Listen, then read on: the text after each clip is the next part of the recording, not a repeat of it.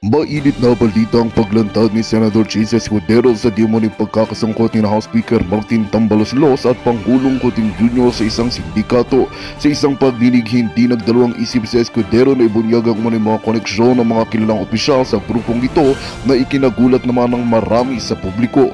Sa nasabing pagdinig, matapang na hinarap ni Senate President ang mga aligasyon laban kay Pbbm at Romualdez na agad namang sinumbukan ni Pangulong Coting na sagutin. Gayunpaman, ayon sa mga saksi, tila hindi naging kapanipaniwala ang paliwanag ng Pangulo na nagresulta sa matinding pagpuna mula sa ilang miyembro ng Senado. Ayon kay Escudero, hindi na maaaring palagpasin ang ganitong uri ng issue lalo na't ang mga personalidad na sangkot ay may mataas na posisyon sa pamahalaan. Dahil sa pagsiwalat na ito, lalong umiigting ang tensyon sa Senado at maraming mamamayan ang umaasa na magkakaroon ng masusing imbestigasyon sa mga paratang. Ang sambayanan ay nananawagan ng transparency at hustisya upang matukoy ang tunay na kaladkaran sa likod ng mga aligasyon. Sa ngayon, inaabangan ng publiko ang mga susunod na hakbang ng pamahalaan upang bigyang linaw ang usaping ito at matiyak na ang mga mapapatunayang may sala ay pananagutin. At yan nga ang balitang ating pakakatutukan. Ngunit bago ang lahat, siguraduhin mag-subscribe at i-hit ang notification bell para sa patuloy na pagtutok sa mga silip ng bagong balita sa tunay na boses ng MASA.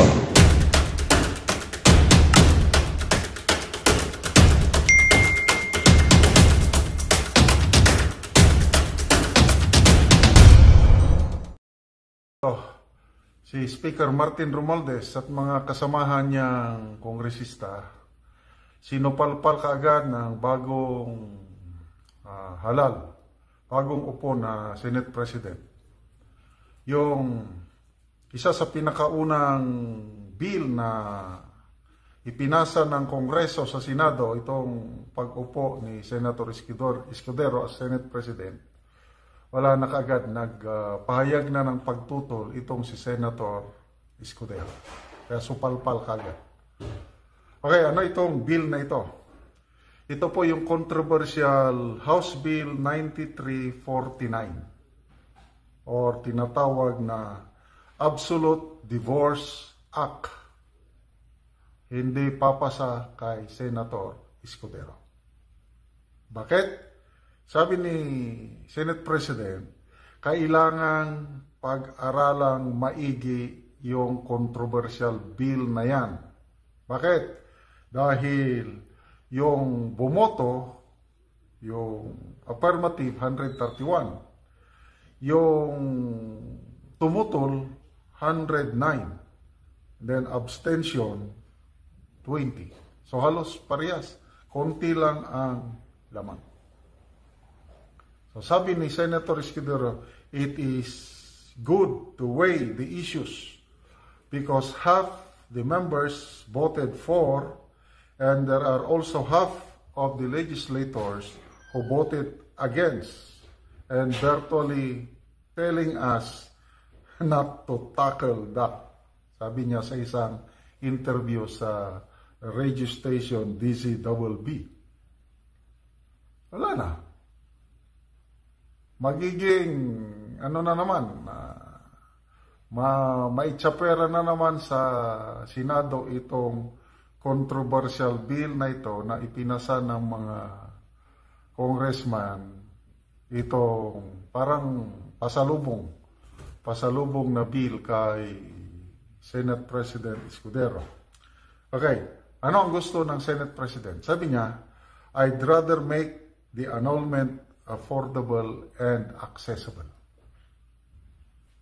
Ibig sabihin, kung ano yung status ko ngayon, annulment, yun na lang daw ang gagawa ng paraan, gawin niyang affordable and accessible. Kasi napakamahal po ang annulment cases sa Pilipinas. Sinearch ko sa Google, ang gastos, it will take pinakamababa 150,000 hanggang 300,000. May kilala ko ito na kaibigan ko, nag-file ng annulment. Nako, nangutang. kabaon-baon siya sa utang, na-annul yung marriage niya, kaya lang, malaki ang utang. So halos maabot ng 200,000 plus ang gastos niya. So, hindi lang magastos, matagal. Pinakamabilis, depende sa kwarta mo, 1 year. Aabot ng 2 years or it can exceed. Yun po ang hirap ng annulment sa Pilipinas. By the way, ano ba ang kaibahan ng annulment at saka divorce?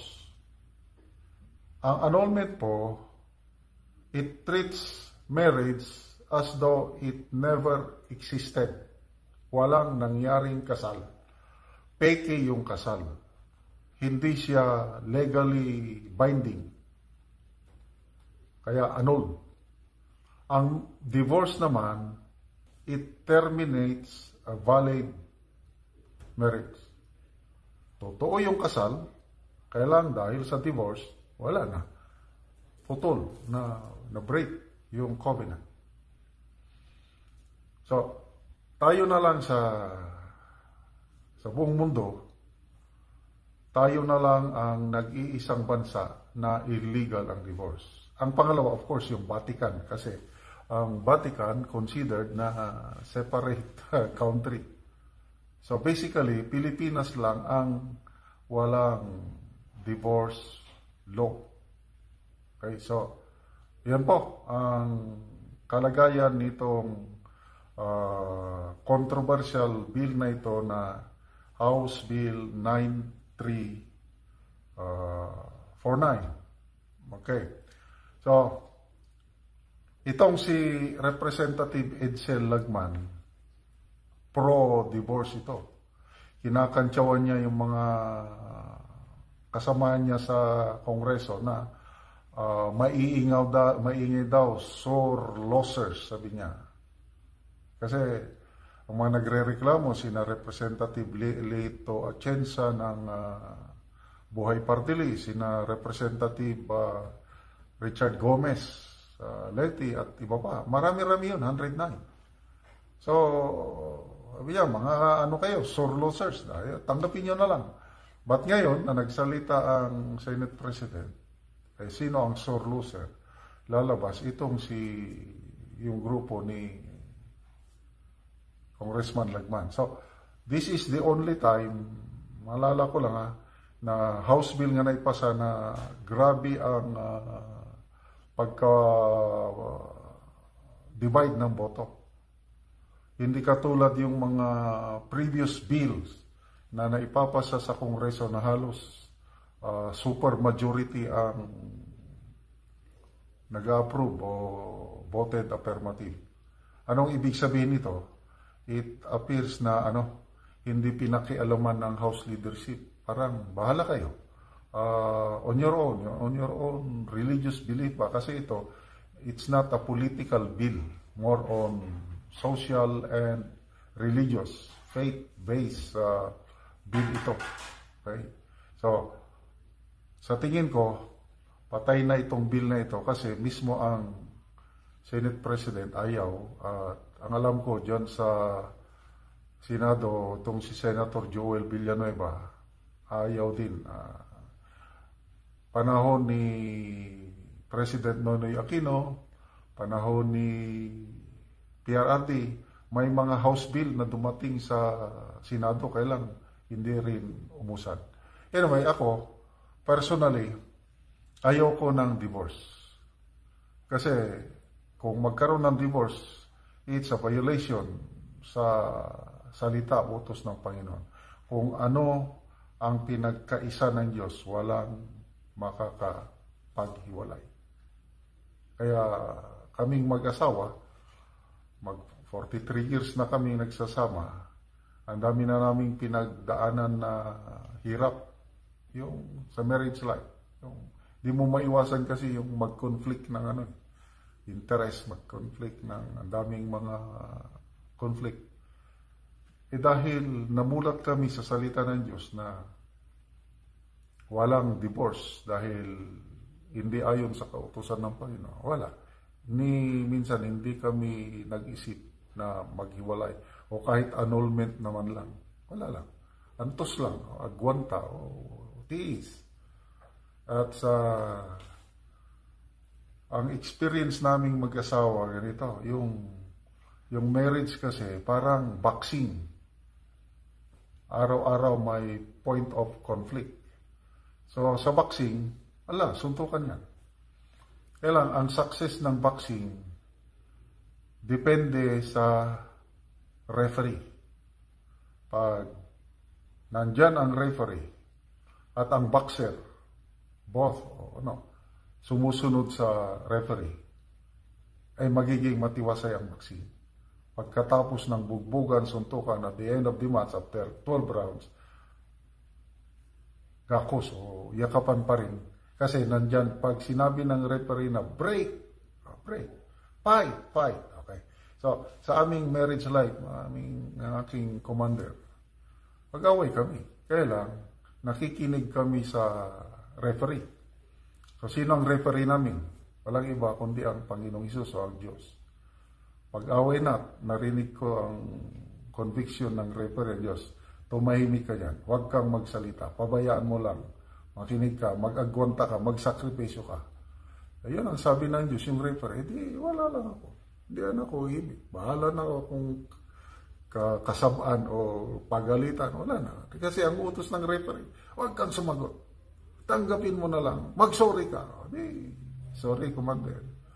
O, ganun lang ang simple lesson in life na ko sa marriage is sundin lang yung referee. Kung ang Diyos ang referee sa marriage, maayos at maayos ang lahat. Kahit anong klaseng gulo o conflict pa yan.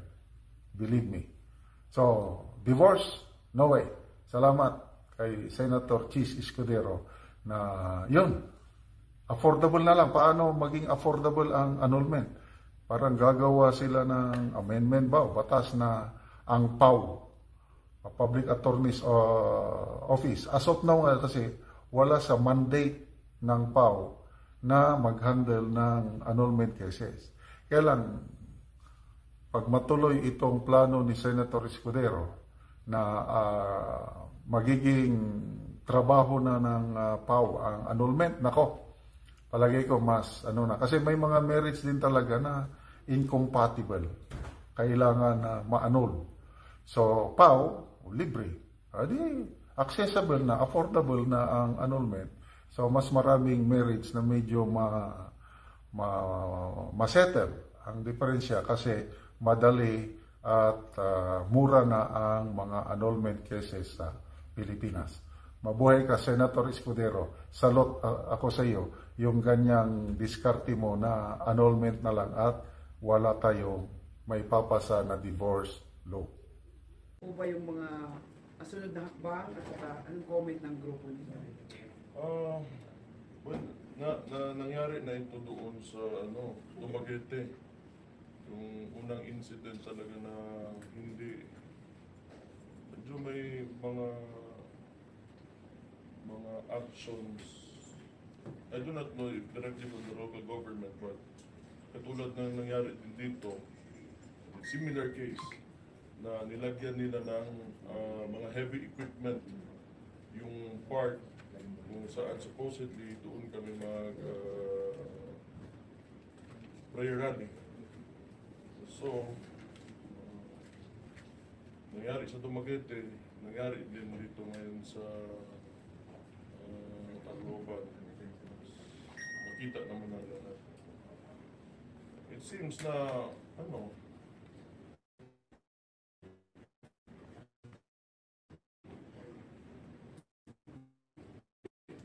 they won't allow us to express our sentiments. Sir, follow up. Doon ba sa rally, ano ba yung major na dapat na pahayag natin sa mga taga-Eastern Visayas? Well, ang rally is it's for transparency, accountability, peace, and security. So, may mga sentiments kami, a lot of us from Davao City, na gustong makapagsabi kung how we feel about the current situation of the country right now. So, ayun lang naman sana. We can elaborate that kung nandun talaga kami sa, if they would only allow us, if they would only heed kung ano yung masasabi namin. But, you know, the aim is to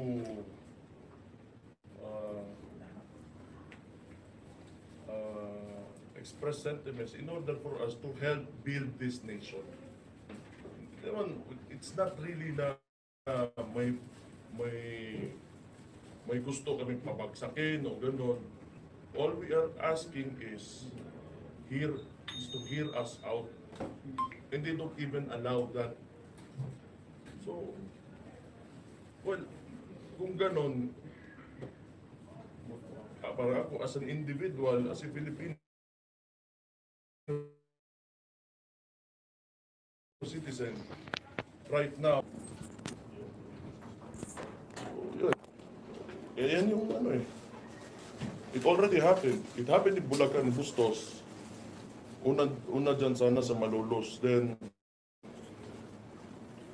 nirevoke yung permit. I do not know kung bakit.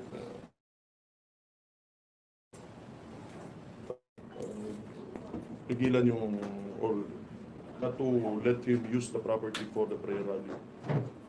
So, it was rumors, you know, I do not have any evidence of that, but yun yung nangyari talaga.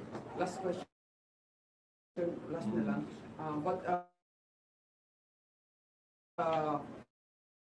Hakbang ng maisog sa mga nangyari ito, hindi ba, it won't stop from doing hakbang maisog to really, you know, air your yes, of sentiments. course, press ourselves. It's freedom of speech lang naman, yun lang naman talaga ang hinihingi natin. I do believe that there is nothing wrong with it. Wala namang mali dyan. Hindi mo naman pwede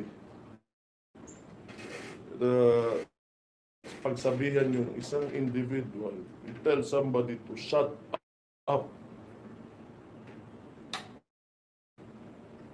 Because that is very undemocratic pag ginawa mo yun. Thank you, Mayor. Sir, do you expect that this is Leyte and Tacloban is a Marcos country? Do you expect this kind of treatment?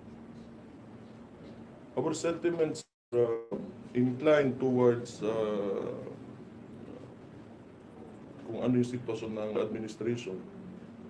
So yes, probably kung may mga movements or actions that made it hard for us to come here, get here, probably, you know, like, I do not want to jump to conclusions. Sinabi ni Presidente Duterte during his post na he's even willing to sacrifice his own life. I-continue lang ito, sir. Do you agree with that? Well, that's his choice. Ako, siguro muna kasi siya yun eh. The Leaders Forum back in Davao, back in January. When I, you know, nagsalita na ako, if you go back to that forum and listen to my speech, sinabi ko naman, handa na ako, I'm ready to die. Kasi, this is a press conference. It would be better for me to express, you know, how I really feel kung sana may entablado where everybody is there. But if it's for the country, then why not? Absently raising proud children. Kung yung nanaman, kung ilabdan ko nila. So, we'll see. Pero, this is something na hindi ko kaya na hayaan lang. It's just really simple. You just have to let us, you know, talk. Like everybody else did before this administration. It has always been a practice in the Philippines na kung may sentiments tayo, nagsasalita naman yung mga tao. So, ngayon bakit hindi? You know, demonstrated by this administration. The last time, sir, you called for the president to step down. Do we expect To actually really do that. I said kung Mayor, good morning. SMNI, sir. good morning. Sir, sinabi po ni President BBM na wala akong nagawa the Duterte administration sa Yolanda. But you're even here, sir. Before ka nag-mayor, nag-hook out mga hinabang, tabang ka sa relief efforts. Your father was first here before anything else. I do not know. You know, with the recent mga pangyayari or mga issues sa bansa, first, he was pointing here at my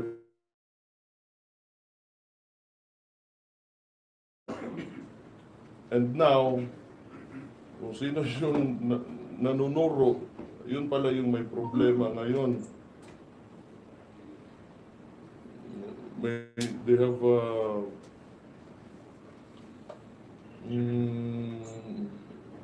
may questionable action sila within the DND. So ngayon, ito na naman, inulit naman ng President, sinasabi niya, parang, I cannot understand why you have to make up stories when you really have all the resources and the position, you know, to really actually give a valid proposition for a debate.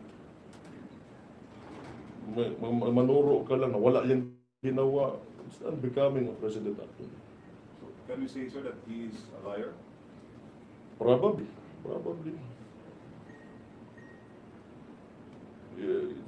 You know, like, just watch him and, you know, let your senses tell you and give the answer for you. Pero yun na nga, nanunuro ka. Pwede ka naman sayang lang yung oras mo dyan kung ganun lang yung kaya mong gawin. Sir, good morning. Si Jasmine Bonifacio sa Eastern Visayas News. Before dun sa rally, sir, sana kahapon, may application po ba ng permit from the city government? I suppose, meron yan, pero I think it was denied or they did not acknowledge it. Good morning, everyone. My name is Christian. I am the Regional Secretariat of TAPS Coalition in the Eastern Visayas. As far as the application, actually, we went through a multiple application.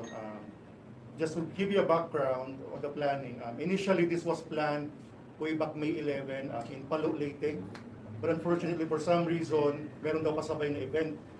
So, nag-apply ulit kami since may event nga nakasabay. Same location, May 20. Reason naman noon is the vicinity, the facility is being prepared for an upcoming event for June.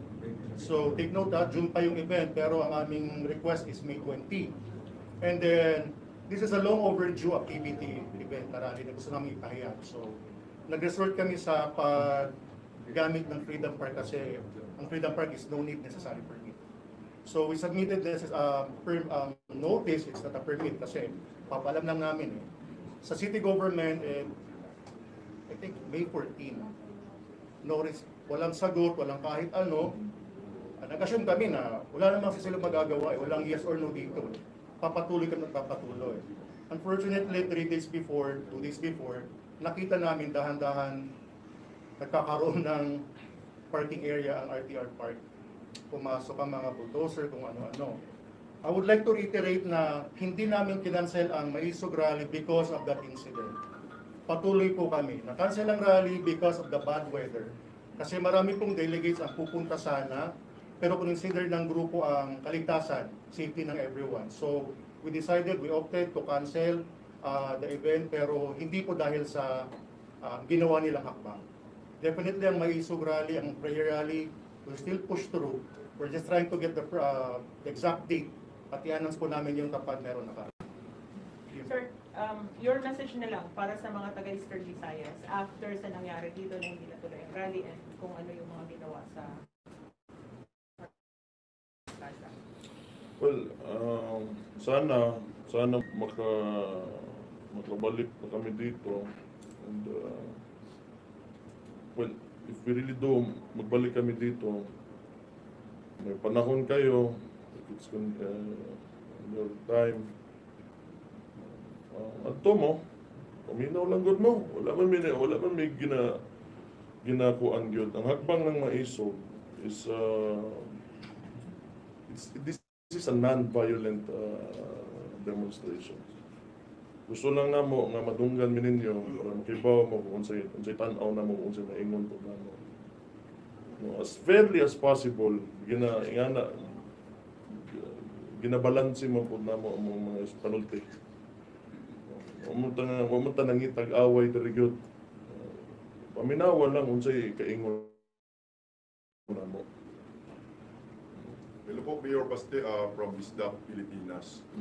Mayor Baste, ano po ang inyong komento dito sa pagpapadala ng sobrang daming kapulisan doon sa RTR at hindi lang basta-basta kapulisan dahil anti-rally?